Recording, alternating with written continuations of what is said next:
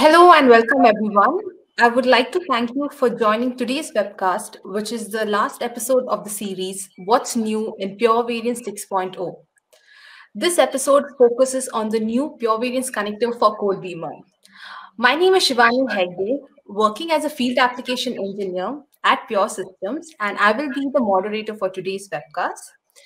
I'd now like to introduce Rachna Ash, who is our presenter for the day, who is working in the areas of field application engineering and consulting and is sharing her knowledge about PLE and pure variants in tutorials, trainings, and workshops to help our customers with their journey towards systematic variant management approach.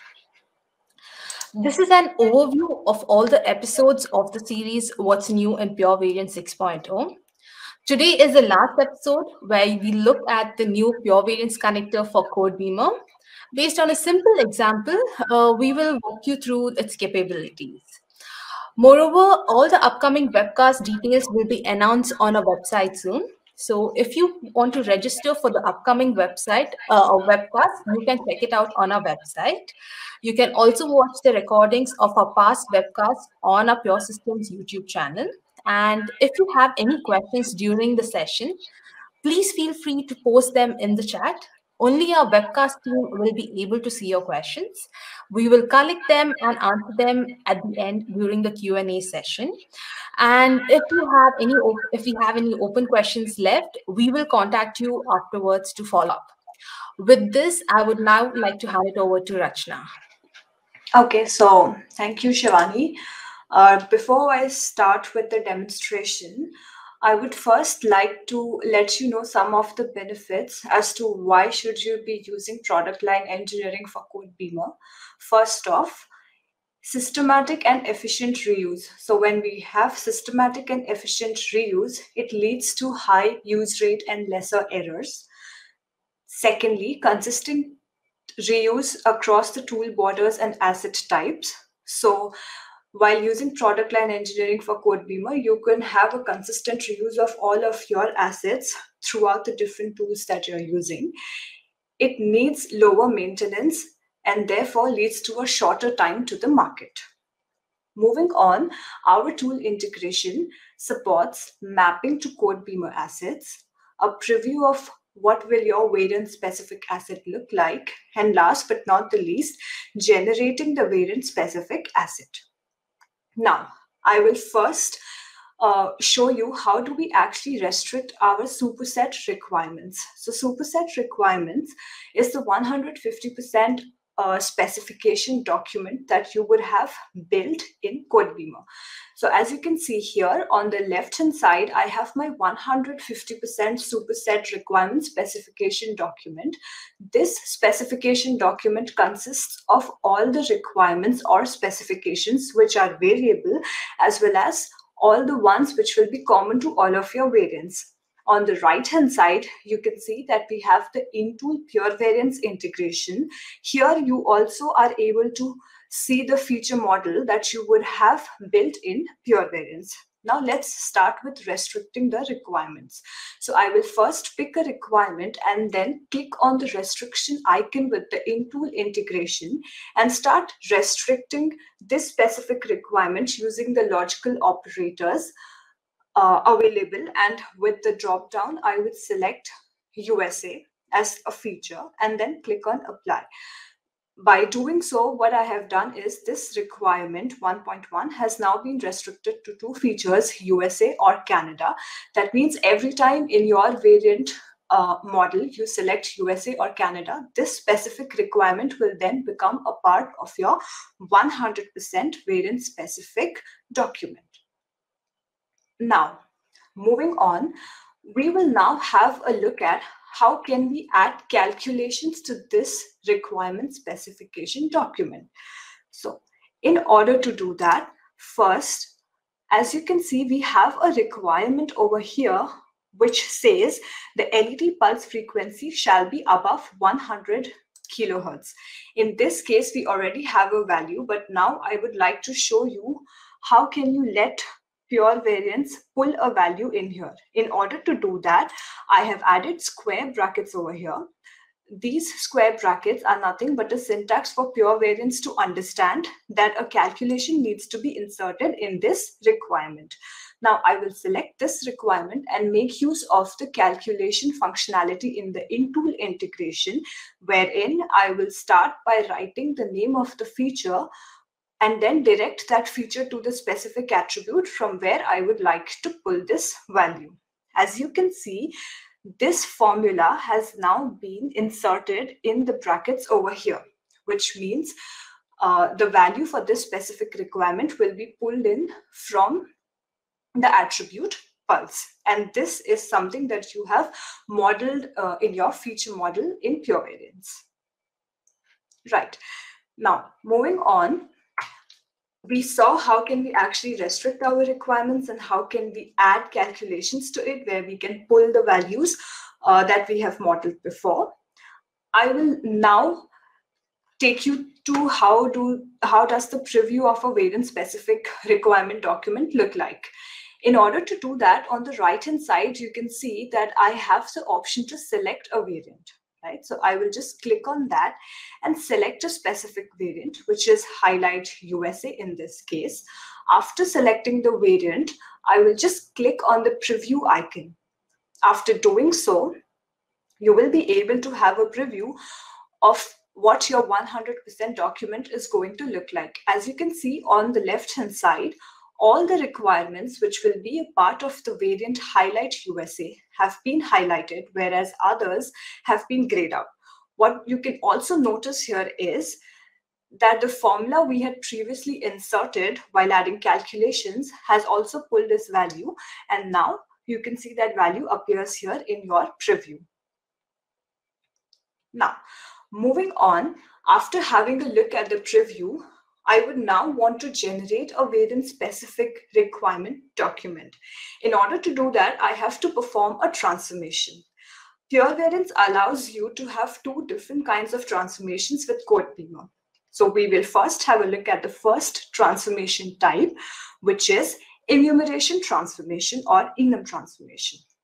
Again, in order to do that, first I will select my variant, which is highlight USA, and then click on the pencil icon to directly go to my web client over here, which is the web integration. So on the left hand side, you can see that my configuration space where all the variant models are stored is open. And now I will click on the run transformation icon, and from the drop down, I will select codebeamer enum and click on start job.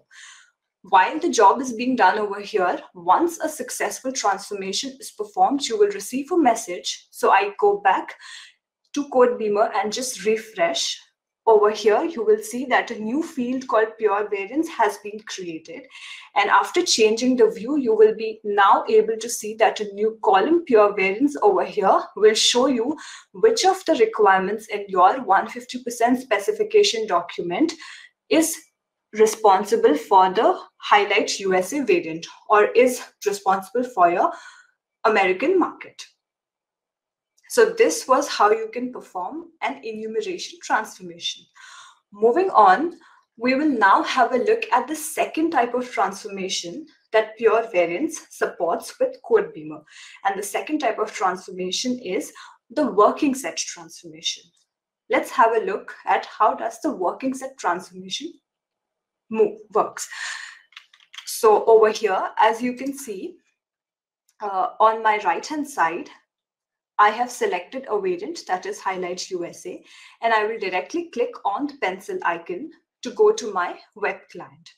Now, there is another thing that web client enables you to do is, as I expand and have a look at all of my features, you will see here that I have a feature called LED and it has an attribute called pulse, right? And this value is 100 at the moment, which is also the value in my 150% document. But for just this specific variant, I would like to change the value to 120. So this is not affecting my superset architecture, but this value is only for this specific variant.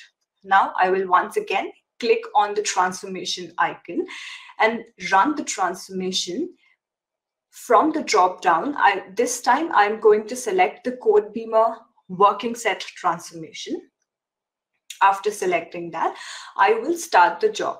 This is called start job for a specific reason, because while the transformation is being performed, you can still keep on working in the background.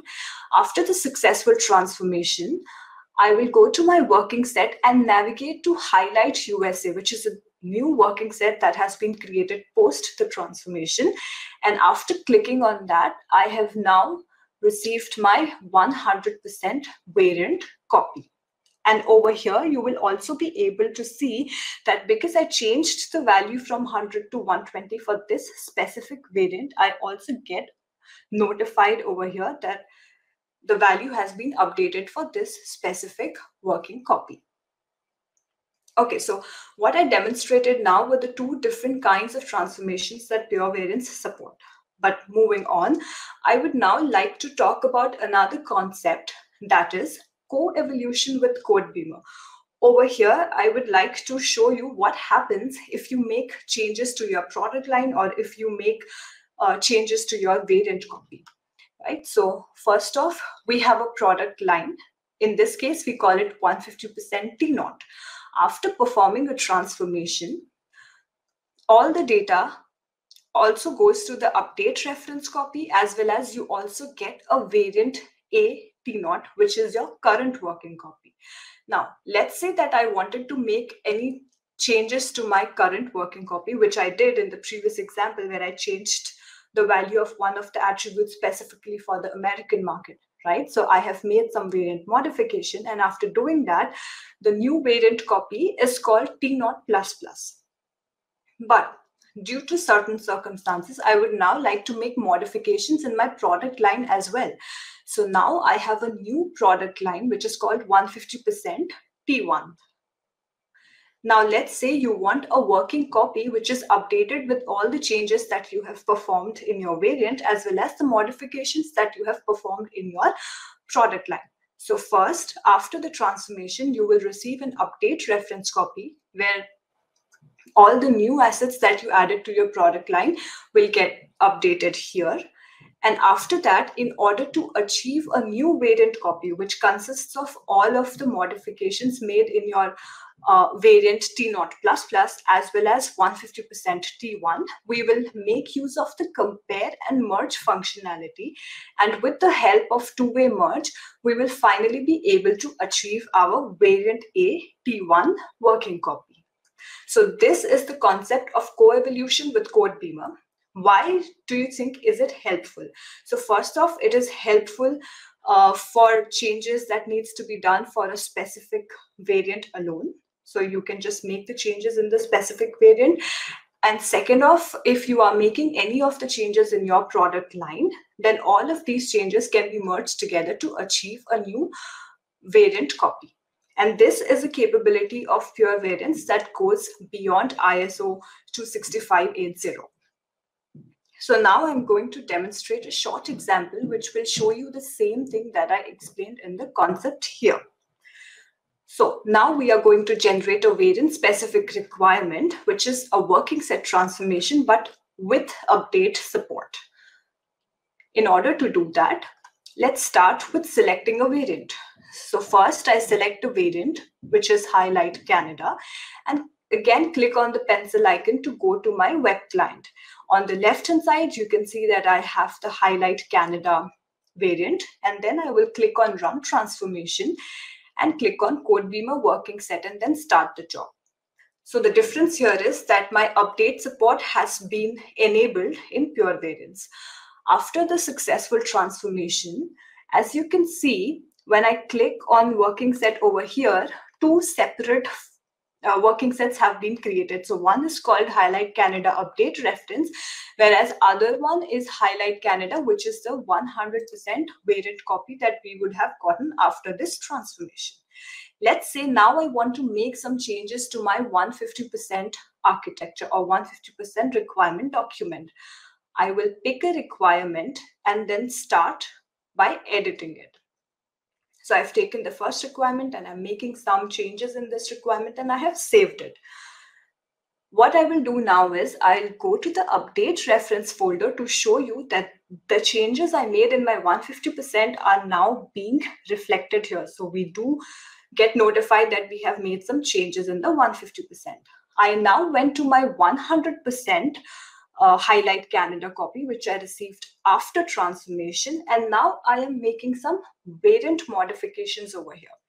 So I pick a requirement and I start modifying this requirement. And then I save it. So as you can see, what have I done now? First, I went to the 150% document, if you remember from the concept slide before.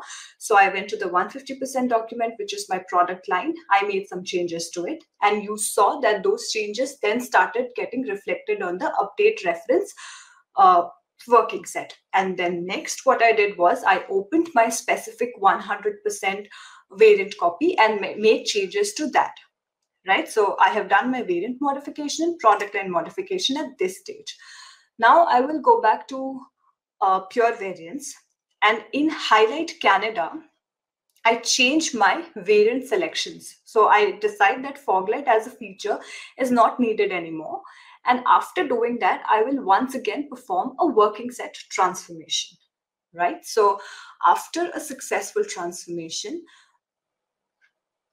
then I will go back to codebeamer, and over here, what you see now is the second variant copy that I have received. So from the concept slide, this variant copy is something that I will call T0++, right? So over here, you will see that requirement 1.2 has been updated on this variant copy, whereas the changes that we made in 150% has still not been updated here. So as you can see in the bracket, it still says that this change is only reflected in the update reference folder and not here, not yet, right? So now we will make use of the compare and merge functionality in order to bring these changes from the parent copy to the current working copy. So in order to do that, I will start with utilizing the merge from parent branch functionality.